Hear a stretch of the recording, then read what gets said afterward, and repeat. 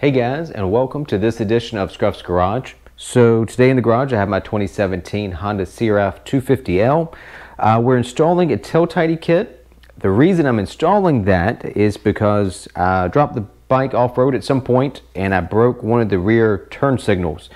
Not really sure when it happened, but I came out one day and it was dangling down. So I've taken it off for now so it didn't tear up the wiring. I looked at replacing this with just an original Honda replacement turn signal, but it's like $41 plus shipping, compared with a tail tidy kit, which I've kind of been on the fence about doing. This is like 50 bucks off of Amazon. It's one of the more generic kits. It comes with the just bullet style connector, so we'll talk about that here in a second. But this has the integrated brake light, tail light, turn signals, and also has the integrated license plate light as well, all in a single unit, and this is like $50. So for just a little more than just a replacement one of these, I can go to a tail tidy kit with everything integrated. Now the benefit of everything being integrated, so you don't have these turn signals hanging off that you risk breaking off road. It's a high likelihood as I continue to drop the bike, I'll probably break them again. The one thing I am slightly concerned about is the benefit to having these things sticking way out is that it's easy to see you. So if you're on the road, other motorists can see that you have your turn signals on. So I'll be a little curious to see how bright these LEDs are, both as a tail light, a brake light, and then when you use the turn signals, is it clearly visible that you've got your turn signal on? I don't want to die on this thing on the street because people don't pay attention, so that is important to me because I do ride it on the road some. The other thing that I've been a little hesitant in doing it the tail tidy, it certainly will look better, but this great big rear fender, you can't see it from that angle, but it catches a bunch of mud. So I'm a little curious to see, once all of this is eliminated, does all that mud sling up and end up on the back of my jacket or on my luggage if I'm on a trip and I have stuff mounted back here. Just won't know that until I've got it on. So I mentioned this has the bullet style connectors. I am unwilling to chop up my factory wiring harness. I like to keep things OE style connectors, so I spent an extra $12 on CRFs only. This little OE style plug kit, if you can see that, comes from a company called 12 O'Clock Labs, but it has the OE connector for the tail light and brake light, and also for the turn signals as well. So I'll show you how this gets wired to this so that it remains just a plug and play operation and you don't have to cut up the factory side of your harness to splice these in. So this is just one other look at the license plate bracket. It's laser etched with CRF, though you won't ever see that because the license plate will be on top of it. So that's what we'll dive into. I'll show you how this gets wired and how this gets installed. Should be pretty easy. One other thing I didn't mention, since the new tail tidy uses an LED brake light, turn signal, tail light assembly, that's going to cause a hyper flash setup with your stock turn signal relay. So to fix that, we'll be replacing the turn signal relay as well for one that will work with the LEDs, and we don't get the hyper flash situation, which typically means one of your bulbs is blown. It hyper flashes so that you know it changes the load and makes it hyper flash. So we've got one of those. We'll show you how that gets installed as well.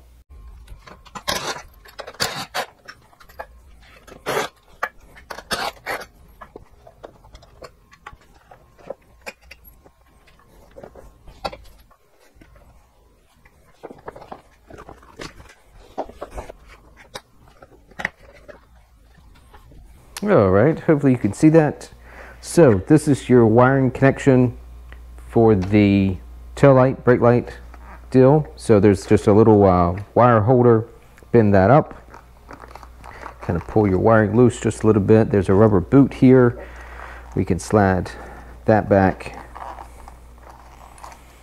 so that we can see our connection of wiring.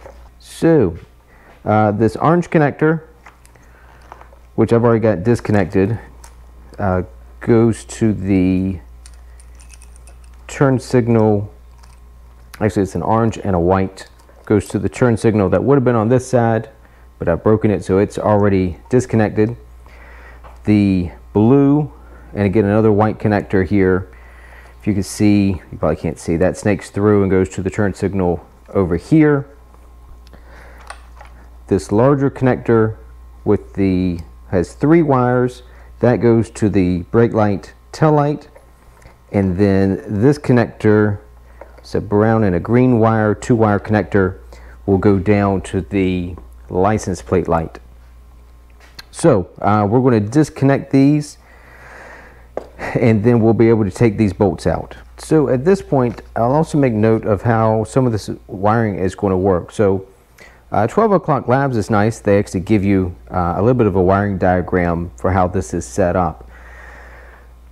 So the way this is set up from the factory, each of these, for whatever reason, has its own ground. So the left turn signal has a 12-volt wire coming in, and then a ground. Then the right turn signal has its own ground. The license plate light has its own ground. When we go to this, everything is integrated, all in this one module. So the one ground wire for this will take care of everything. So with the 12 O'Clock Labs wiring harness, and I'll point out this is for the 2017 and newer. If you have a 16 and older, the connectors are different, so this is not going to apply. They give you 2 connectors. These are be for the turn signals, so a right turn signal and a left turn signal, right? So this will match up here. Then in this pack, right, you've got 3 wires. The black wire is a ground. Let's see, the orange is for the brake signal, and the red is for the running light. So that'll be the constant 12 volts. When the key's on, the red wire should see 12 volt all the time. That's your running light. And then the brake light, that orange wire gets power when you hit one of the brake levers. So we'll make sure we wire it up correctly to this light, but we'll have 5 connections on this side as well, right? So we've got 5 wires here, 5 wires here, and then we'll just be able to plug and play. So essentially, some of these connectors won't be used again. So the ground wire for the turn signal, so 1 and 2 won't be used, and then the connector, the complete connector for the license plate light won't be used at all, because it gets its 12 volt from the same source as the running light or the tail light. It'll have 12 volts all the time, and so it's providing 12 volts to the license plate light all the time as well. So you don't need a separate connector for that.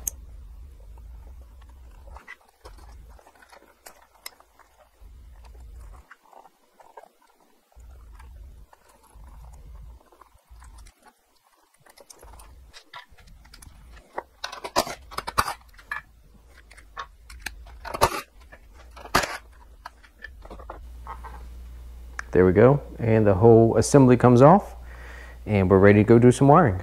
I'm test fitting a few things, and it's probably easier to show you without all the wiring in here when we do the final install. And I had already seen this complaint online, but these are the 4 mounting bolts that hold this bracket assembly to the rear subframe of the bike. And when you get 3 of the 4 bolts in, this last one is off just ever so slightly. So I'm going to use a drill bit, probably a step bit or something, to open that up just a little bit. The other thing I'll show you, so typically, let's see if we can focus here. When you take the stock assembly off, it leaves a gap back here.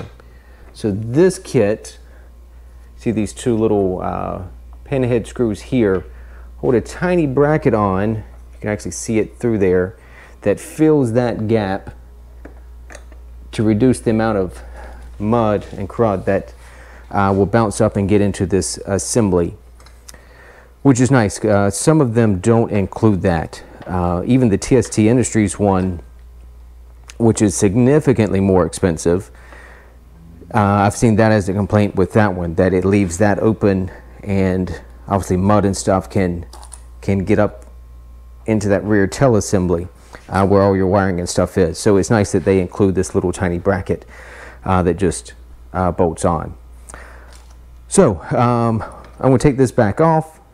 I'll enlarge that hole, we'll do some wiring, and then will be pretty simple just to bolt it up. Okay, so while the new tail light assembly does not come with any instructions whatsoever, the Amazon listing showed the wiring schematic for how these are wired. But if you wanted to double check, or say it just simply wasn't listed, what you can do, if you have a tool like a power probe, if you don't have one of these, it's a bit of an investment, but it is immensely useful when doing any type of electrical work, or especially troubleshooting. So the other end of this, I've actually got it clamped onto the battery on the bike. So there's a positive and a negative clamp. So you see the little light comes on when you know it's got power. What's cool about this thing is you have the little toggle switch here, so you can push up on it and force this to have 12 volts, or you can push down and force a ground. You can touch wires or fuses and that sort of thing, and it will, you know, without pushing the button, just touch things, and it will tell you that it's a ground or if it's hot. And it also has a lead on it, which is this little alligator clip down here. So the black wire is my ground. Let's see if we can, there we go. So according to the wiring schematic, it says that yellow should be my right turn signal. So let's grab our yellow wire and we'll force 12 volts. And there we go. So we got right turn signal. The brown is the left turn signal. Check. Green is the tail light. So there's our tail light, and you can see it also runs the license plate light there on the bottom. And then red is for our brake light. See, that's a little bit brighter than the tail light assembly. So that's a way to check. Number one, make sure this thing works before we wire it up, and to confirm the wiring schematic as well. So when we match it up to our OE plug connectors, we know which wire goes to what, so we get this thing wired correctly. Okay, so I'm back at the bike. I've got the bracket loosely mounted. I enlarged one of the holes so I can get all of my mounting bolts in, and I've got the tail light loosely mounted to the bracket. You run the wiring through. So here's our finished wiring. We've got the two turn signals, and then we've got the brake light, tail light, license plate light assembly. And I use some heat shrink wrapping on all my solder connections, so hopefully we keep this from any electrical shorts. So now we just plug in.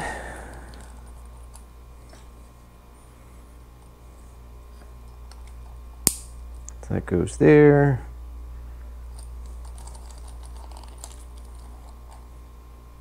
We said blue to blue, and then the white to the orange.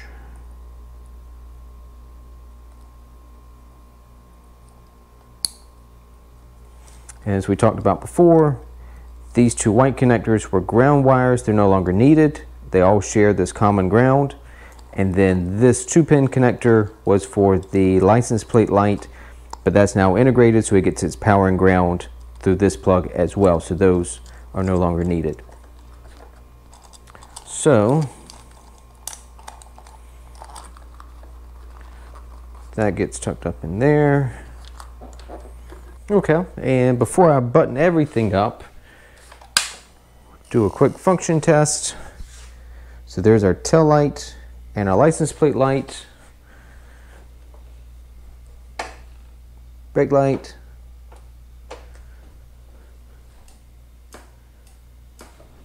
turn signal. There we go. So we see the hyper flash, but we've got it at least wired correctly. So I'm going to finish getting this put back together, and then we'll work on the relay for the turn signals to take care of the hyper flash. And that's another look. So I mentioned before this little plate, if you can see that, the lighting's terrible from this angle, that fits up in here. You can see without it, all of your wiring would be exposed, and obviously a lot of mud and stuff like that would get up in there. So it's nice that they include this. Like I said, it's just two little panhead screws that will cover that up. Okay, so the turn signal relay is on the right hand side of the bike, so you have to take this fairing off, which is obviously pretty easy because you've got most of it already removed doing the tail tidy. To get space back here, so the rear brake fluid reservoir mounts right here. There's a little bolt to take that out. I took out the 4 screws that hold on the cover to the air box.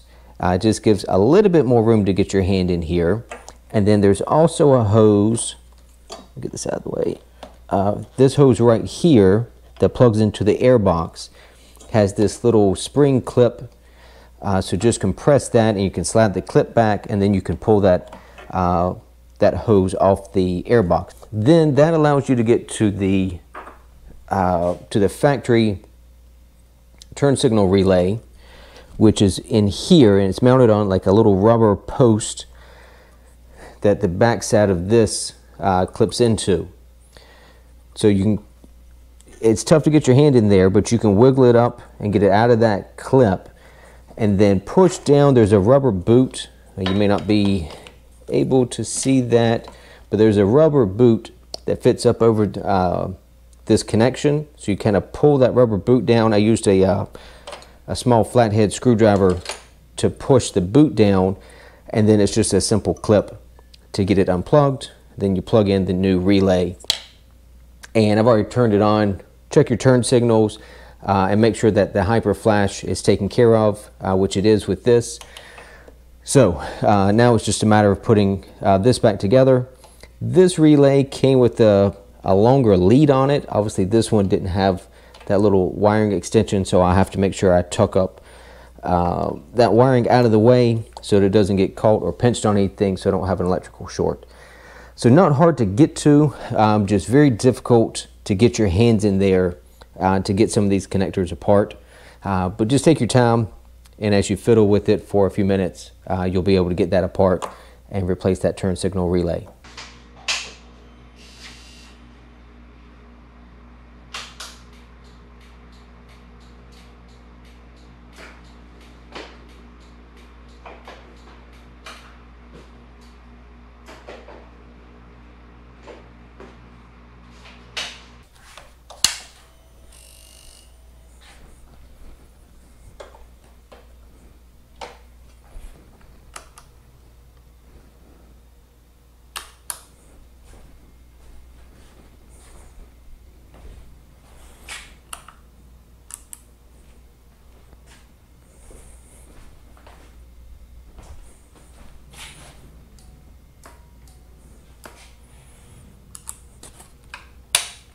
Okay, there you go. So that's how you install this tail tidy with the integrated turn signals and license plate light, and the relay that you'll need so that when you go to the LEDs that you'll have the hyper flash. Not too bad of a project. It does require a little bit of soldering if you use the pigtail connector like I did, but I'm happy with the way that that turned out. It allows me to retain my factory wiring harness that's not all chopped up, so if I ever want to take this out, all I have to do is plug in the factory fender and light assembly. So that all works out pretty well. This is a much sleeker design. I think it looks pretty good. I'll see how it looks at night as well. But obviously it's a much smaller assembly as well. So I think it, you know, it probably saves a couple of pounds. I'm not too worried about that. You know, you add so much other stuff that a pound here or there probably doesn't make too much of a difference. But so far so good. If I have any problems with it, I'll certainly put an update down in the episode notes, that sort of thing. I'll put a link to this on the Amazon listing in the episode notes as well. So if it's something you want to look at, you can take a look at it there. So as always, if you have any questions, hit me up in the comments. Thanks for tuning in. We'll see you next time.